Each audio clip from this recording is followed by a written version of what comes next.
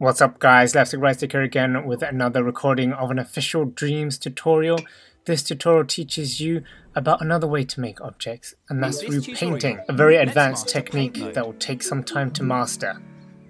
Uh-oh. Looks like Connie's having a bad day. Cuthbert got a bit handy with the lawnmower and mucked up her garden. Sorry, Connie. Let's paint her a lovely new one in paint mode. So, just to explain, everything you see in Dreams is made up of little splats called flecks. They can be big, loose and painterly, or small, tight and smooth. In paint mode, we deal with strokes, just like real-life painting. Strokes are lines of flecks that you draw in 3D space using your imp. Let's make some now. Go to the assembly menu, and if it's closed, just press square to open it. Then open the modes menu with X. It's this little group of icons. In the modes menu, select paint mode with X. It has an icon with a paint squiggle. When you enter paint mode, you'll go straight into the flex menu, and the brush flex tool will be equipped to your imp. See? There's a fleck on the tip of your imp. When you're painting, everything else goes blurry and black and white to help you focus on what you're creating. You can adjust the visual feedback in your preferences, which you can find in the options menu. Try pressing and holding R2 while you move your imp around. And look at that, you're painting. Your imp creates a paint stroke made of a trail of flecks. Try changing how hard you press R2 as you paint. With the brush fleck tool, changing the pressure on R2 affects how opaque the flecks are. So if you press R2 lightly, the flecks will be more transparent.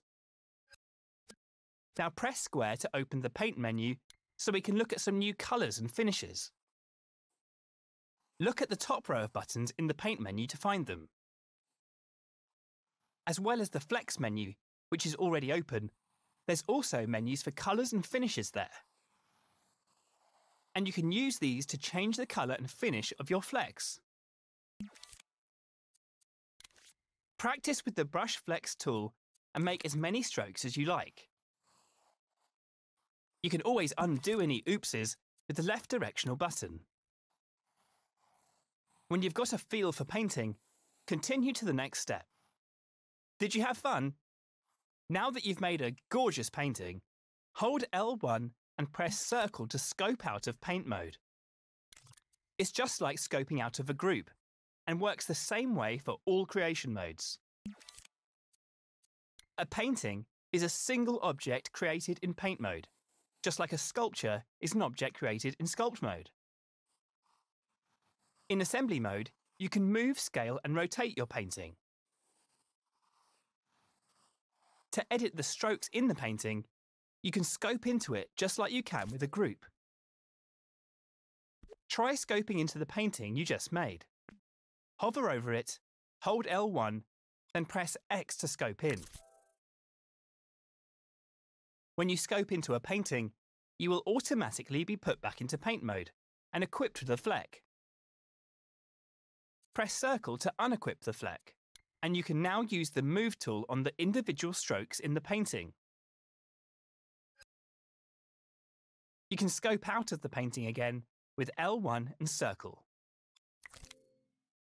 Do you fancy making some flowers for Connie's garden? Connie loves flowers. Let's start by making a leaf, and then we can work our way up to the petals. Delete your practice painting using triangle, then enter paint mode in the modes menu. Choose a colour and a finish from the paint menu.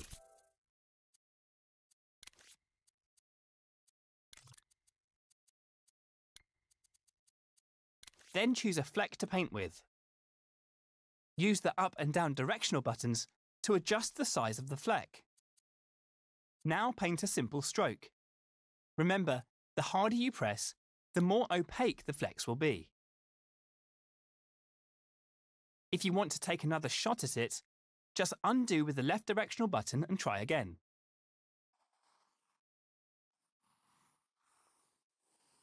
When you're happy with your leaf, go to the next step. Next, let's paint a stalk. In the context menu, you'll see a button with a plus sign icon. Select this button to start a new painting. For the stalk, we'll use the Draw Flex tool.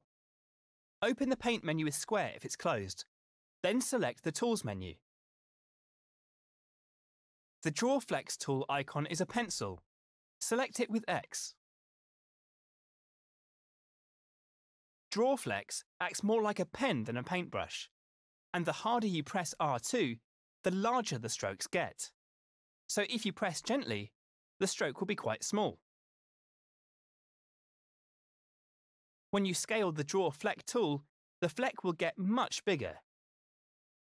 That's because it's showing you the maximum size of the fleck. When you stop scaling, it reverts back to the smallest size the fleck can be. Try drawing a flower stalk with it. Have a few goes to practice. Try adjusting the pressure on R2 as you paint the stroke, so the stalk tapers at the end. Don't worry about lining it up with the leaf though.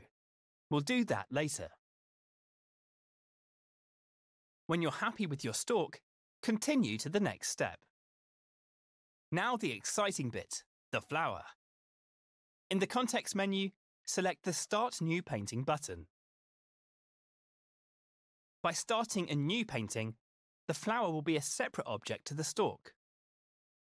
We're going to paint the petals with the Stamp Flex tool, plus a special ingredient. You can find Stamp Flex in the Paint Mode Tools menu. Select it with X, then choose a fleck, colour and finish for your flower's petals.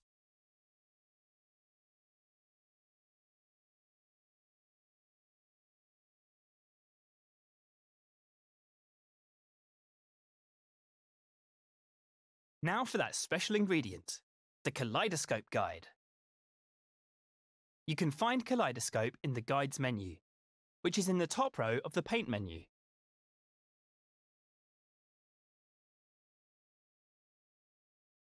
Select it with X to turn it on. Leave the settings as they are for now. You can experiment with them later. So, you'll now have a clump of 5 flecks on your imp.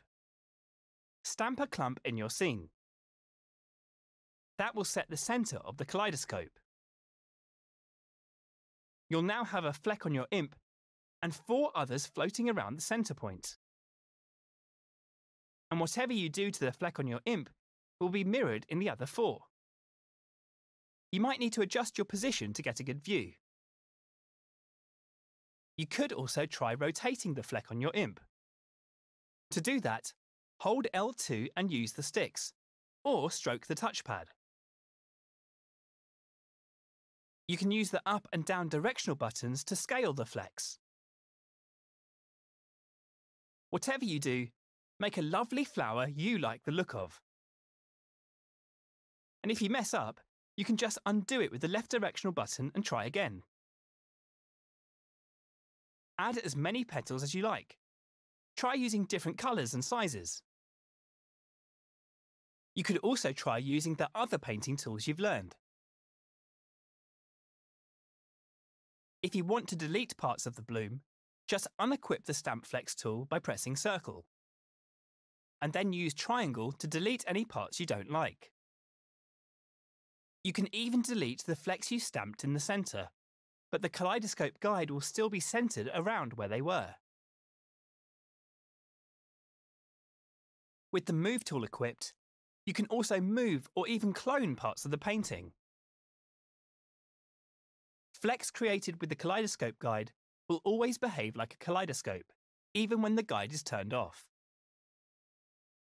Go ahead and experiment. Then when you're happy, proceed to the next step. Now we've finished painting, unequip the Fleck tool with Circle. And if it's still on, turn off Kaleidoscope in the Guides menu too. Scope out of the painting by holding L1 and pressing Circle. Now you can assemble the parts of the flower using the Move tool.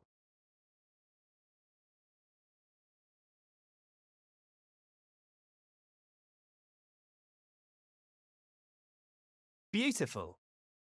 Now let's group the flower so it's a single object. Select all the parts of the flower with X. And now select the Group button in the context menu.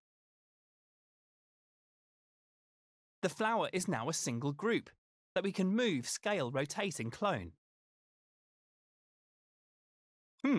I spy some charming plant pots. How about we put the flower in one of these?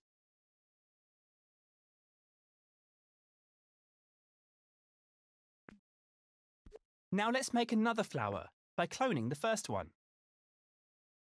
So hold L1, then grab the flower with R2 to make a clone. We don't want them all to look identical though. Let's make a different bloom. You can scope into the flower by holding L1, then pressing X over it. Now delete the bloom from the top of the plant. Let's do something a bit different with this flower. In the next step, I'll show you how to edit the appearance of your flecks. Now we've finished painting, unequip the Fleck tool with Circle. And if it's still on, turn off Kaleidoscope in the Guides menu too. Scope out of the painting by holding L1 and pressing Circle. Now you can assemble the parts of the flower using the Move tool.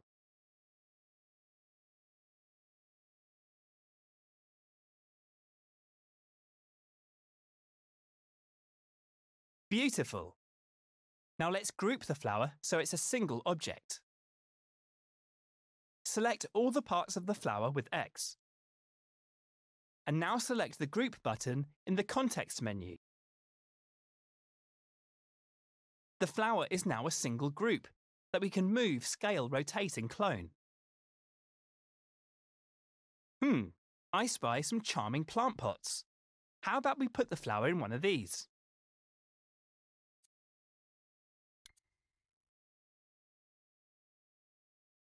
Now let's make another flower by cloning the first one. So hold L1, then grab the flower with R2 to make a clone. We don't want them all to look identical though. Let's make a different bloom. You can scope into the flower by holding L1, then pressing X over it. Now delete the bloom from the top of the plant.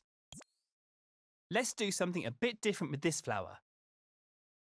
In the next step, I'll show you how to edit the appearance of your flecks. So, let's make a beautiful new bloom for this flower. Enter Paint mode and equip the Stamp Flex tool.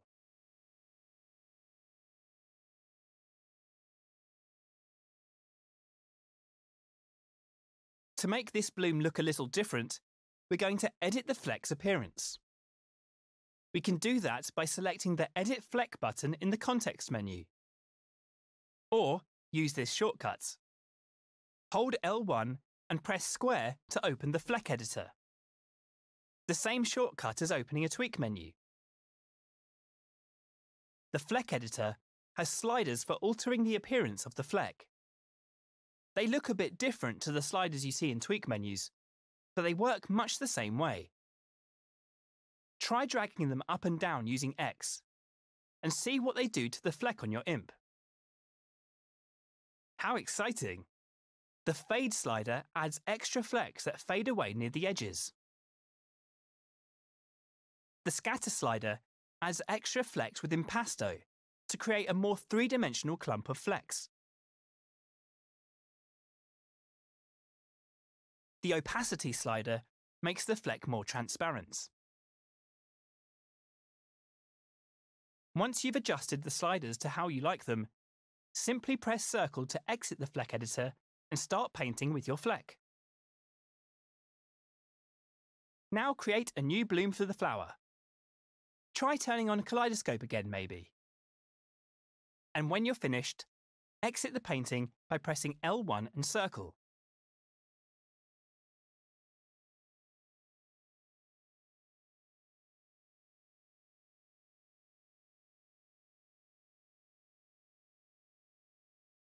Move the new bloom onto the stalk and then scope out of the group with L1 and circle.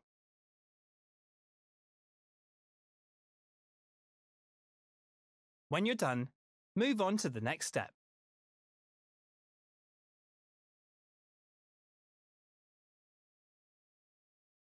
Now we have some new flowers, how about a bit of rain to bed them in?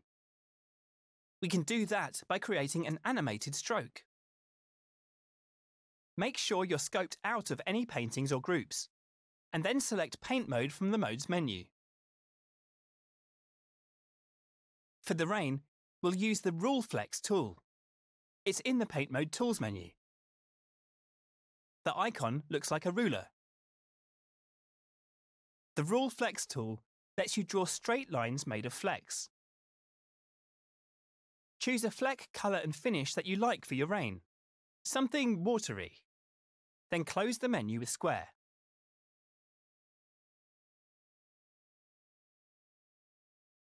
These flecks are going to be raindrops, so make them small with the down directional button. Move your view back from the flowers so you can see plenty of space above them. And then position your imp to a reasonable distance above the flowers and press and hold R2. Stretch the stroke down to the grass at a slight angle, then release R2 to stamp it. This line of flecks is going to be the path of the raindrop. Unequip the Rule Flex tool with Circle, then scope out of your painting using L1 and Circle. It doesn't look like much at the moment, but in the next step, I'll show you how to make it look more rainy. To animate the painting, we need to tweak it. So hover your imp over the painting you just made. Hold L1, then press Square to open its tweak menu. Look for the animation page of the tweak menu. The tab has a clapperboard icon. The slider at the top is the playback speed control. Grab the slider with X and pull it to the right. But you won't see anything change to start with. In order to see animation, you need to play the scene by clicking R3. Use the grab cam or sticks to get up close to the stroke, and you'll see the flecks are moving along it.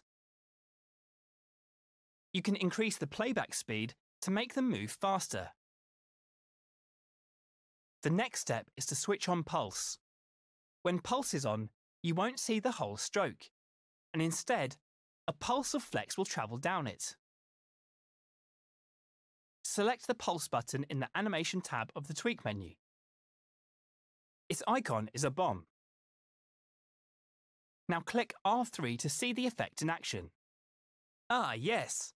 That looks much more like a raindrop. You can shorten the trail of the pulse using the slider below the Pulse button. Shorten the trail to achieve a raindrop look. The drops are still a little on the slow side.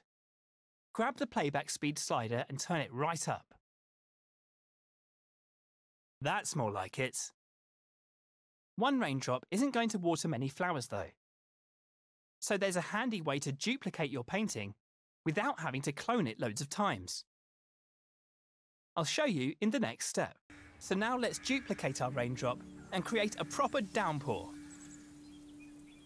In the Tweak menu of the raindrop painting, look for the Duplicates tab. The Duplicates icon is a pair of sheep, just like the Clone tool. This tab is used to create duplicates automatically, based on a variety of options. Positional duplicates determine where the duplicates appear. The option we want is around camera. Select it and see what happens. Wow, now it looks like it's really raining. This setting duplicates the painting around the camera automatically. So wherever we go in the scene, it will seem like it's raining. At the bottom of the Duplicates tab are 3 sliders. They affect how far apart the duplicates are spaced, how many of them there are, and whether they're scaled randomly. Try adjusting the sliders and see if you can create an effect you like.